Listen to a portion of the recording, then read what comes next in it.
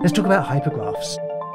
Wolfram Physics reimagines the universe as a graph of nodes and edges, or to get a little bit more technical, as a hypergraph of hypernodes and hyperedges.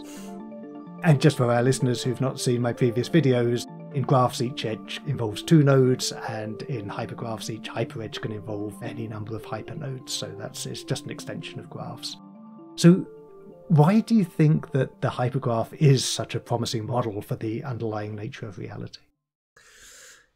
That's a really interesting question. Okay, so I think it ultimately has to do with... Okay, let me make... to answer that, let me make an analogy to another discrete approach to doing quantum gravity, which is causal set theory, CST. So in causal set theory, the idea is, it's the sort of... The nice thing about CST is that it's kind of conceptually the minimal discrete model for space-time that you could think of, right? So Penrose taught us that everything you really care about to do with space-time, you can encode in its causal structure, or you can encode in what you might call the topology of its time-like curves. That basically, space-time is some big collection of events. For every pair of events, that pair of events is either space-like separated, light-like separated, or time-like separated. And that gives us a causal structure. And that causal structure is invariant under conformal transformations, those conformal transformations encompassing both boosts in reference frames from special relativity, but also changes in gravitational frames from general relativity. So Penrose taught us really that if you know the causal structure of spacetime, if you know this partial order that tells you which events are causally related and which events are not causally related, then you kind of know almost everything there is to know about the spacetime, right? In fact, 9/10 of the metric tensor is determined by the causality. The remaining 1/10 is determined by the volume.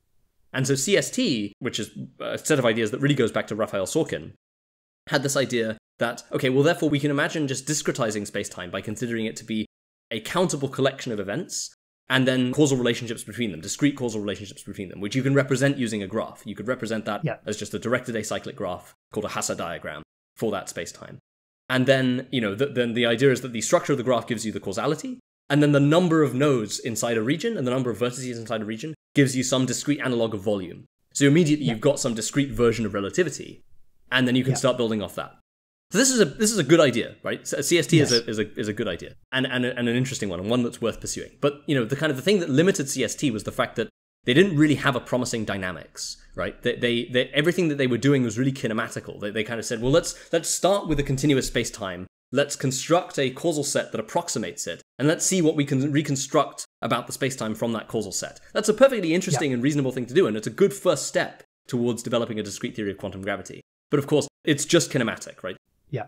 What you want is some kind of procedure for actually building that graph, for building the causal structure that is your discrete approximation to the space-time. And causal set theory didn't, and to be honest, kind of still doesn't really have that. I mean, there are models of dynamics that have been proposed, things like classical sequential growth and quantum sequential growth, but they're really quite trivial and not very interesting. And the pathology that they suffer from is that they are dominated by very, very non-manifold-like causal graphs, right? Or non-manifold-like causal sets. In other words, the dynamics that they defined had the property that the causal graphs you get out of them, almost all of them, in fact, you can prove that as a theorem. You can prove that the non-manifold-like ones are so-called entropically dominant. So almost all of them have the property that they are very, very far away from being good approximations to continuous spacetimes, which is clearly bad as a model of quantum gravity goes, because, say what you like about spacetime, but it does a very good job of looking continuous. So we want our discrete model to be as close to a continuum approximation as possible. Yeah. Okay, so CST had this problem that it didn't really have a good kind of growth dynamics. So one thing you might think to do would be to say, well, let's define some explicit algorithm that lets us build these causal graphs, that lets us build causal graphs, causal structures that are good approximations to spacetime. Well, how might we do that? So one thing one thing that you want, and the thing that CST really suffered from, was the fact that the causal graphs you ended up having were highly non-local. That if you try to take this graph approximation of your spacetime and you tried to slice across it to kind of reconstruct a notion of space, that the notion of distance on that space was very, very far removed from the notion of distance, the so-called Riemannian distance that we're used to in relativity, right? In particular, things that looked like they should be very far apart ended up looking very close together, and vice versa. So it's somehow the notion of distance, the notion of locality, all these things that you get out of these CST models from growth dynamics weren't very good. They were very far removed from the things we know to be accurate from relativity. And I should mention actually one guy who is a sort of predecessor of mine, so a spiritual predecessor of mine, Tommaso Bolognesi, who I think was really the first person to seriously suggest that it was worth investigating rewriting systems as a way of generating causal sets. So the idea there is you say, well, if I've got a data structure, I don't know, say it's a string, right? A string of characters. I've got some basic data structure and I apply some rewriting rules to it. I can look at the causal structure of those rewrites, right? Because I can say for some rewrites, they will have the property that you couldn't have applied this rewrite unless this other rewrite had previously been applied. So for instance, maybe the first rewrite made use of some characters in the string that were only produced because the other rewrite had been applied first. So you can say in some meaningful sense that the second rewrite caused the first, that there's a causal link between the two. Yeah. So the idea is you can use some abstract rewriting system, and this is an idea that Stephen really kind of pioneered in NKS, this idea of causal graphs for rewriting systems. You can use an abstract rewriting system to build a causal structure. So, okay, this seems promising. This seems promising as a way to define a dynamics for building a discrete spacetime. But what kind of data structure would you use, right? That's really the essence of your question. Well, strings are pretty bad, as are cellular automata and Turing machines and things, for various reasons. But one of the core ones is that they're far too rigid, right? If you think about a cellular automaton or a character string or a Turing machine, you have a rigid array of cells laid out in space. You have an a priori notion of space. First of all, that's pretty bad from a relativity point of view. It's a very rigid structure. It's very hard to see how you could make something like a cellular automaton compatible with Lorentz invariance from special relativity, right? How you would make things like length contractions and so on work when you've got such a rigid kind of register. And it also, it separates the notion of space from the notion of time. It separates the notion of space from the notion of states of cells. And, we know that there are these deep principles of physics, like in particular this principle of general covariance that basically says you can't do that, right? You can't neatly separate the notion of space from the notion of time. They're somehow, they have to be combined in some neat way. So those data structures that you might think of using clearly aren't going to work if we want a plausible model for physics. Yeah.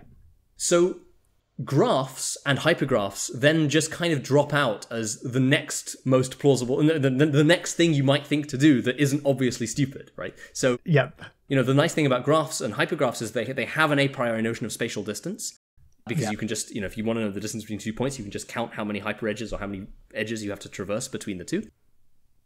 And so because of that, their rewriting rules preserve locality. They preserve spatial distance in the causal structure in a way that these other models don't necessarily do. So that's already good, because it means that now, if you try and build a causal graph or a causal set out of a hypergraph rewriting system, it's much more likely to be manifold-like than if you just grew it from some more arbitrary algorithmic dynamics.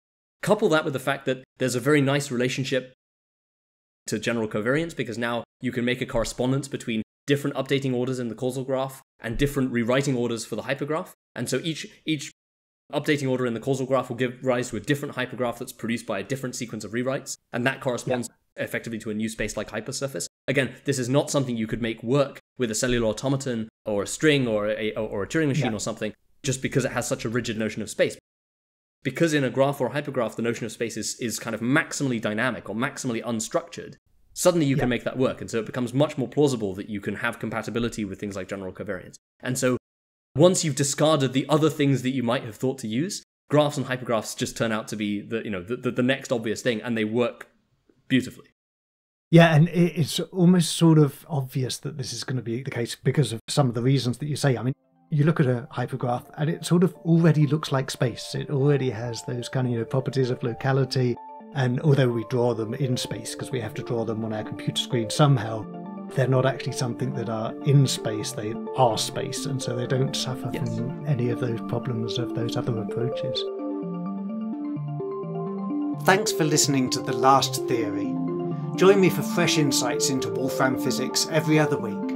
Subscribe to the free newsletter, podcast or YouTube channel at lasttheory.com. After all, this might be the most fundamental scientific breakthrough of our time.